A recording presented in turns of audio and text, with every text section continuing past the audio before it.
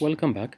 In this video, we're going to learn how to apply and perform some operations or run some or execute some functions on the results of GroupBy. So when we group data, for example, we have numerical data, what can we do on that data? This is the data frame from the last video, our normal data frame.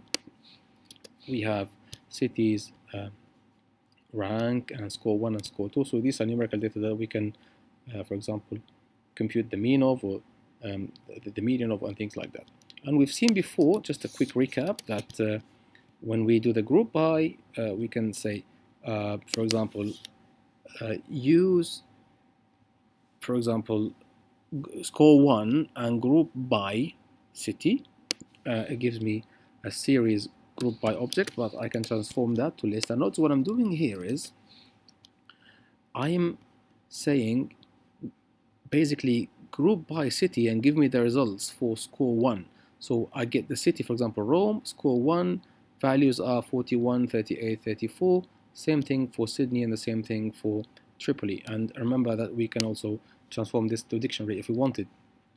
And because now we're grouping numerical values, let's assume that we wanted, for example, to see maybe a summary on that. Well, we can, because we get a series group by object, we can use the describe method or function, and that gives me on each group now, on each city, it gives me a count, how many values I have, the mean, standard deviation, minimum, 25%, percentile, 50%, 75%, and then the maximum value. Likewise for the other cities, right, or for all the other groups. So if I'd like, for example, to get the mean, I can say give me the mean, or if I wanted this median, likewise the standard deviation, and so on and so forth, right? It's the STD for standard deviation. And another issue that we'd like to highlight, I think I've talked about this in the last video, is that we can actually group by more than one column. All we need to do is pass them as a list to the group by function. Also have a list of columns, city and rank, and I'd like to have the standard deviation there. Okay, so group by city and then rank, and then compute the standard deviation. Obviously, because there isn't enough values, that we will have missing values or nans, as you can see here.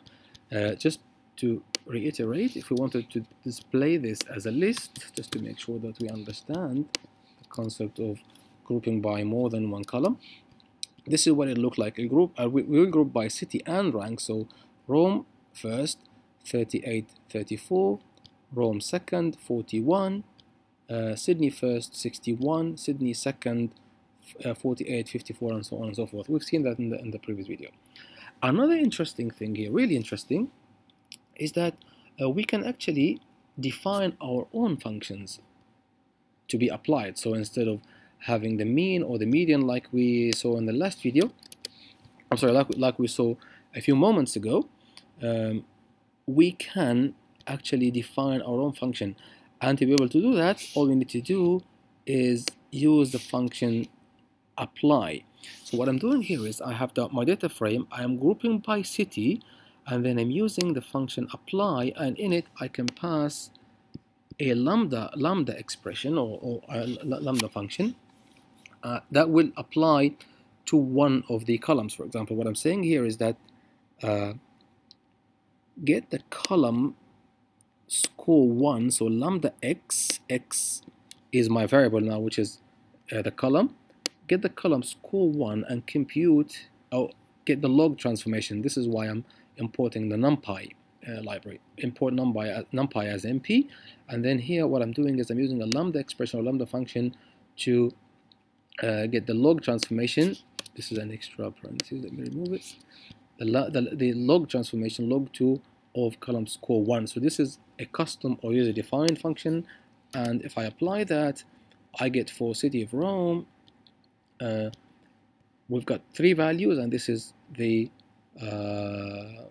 log transformation, the result of the log transformation. Basically, I can say, for example, mp dot mean for these values. So what I get here is, instead of getting 3 values, I will get 1 value for each city, which is the mean of these 3 values for Rome, 3 values for Sydney, and 3 values for Tripoli. Okay, oh, something is not right. Yeah, this is missing and we're good to go. Okay, hope the idea makes sense. Quite easy, nice, and really powerful stuff that can help us analyze our data and extract meaningful information. Okay, let's stop here and see you in the next video.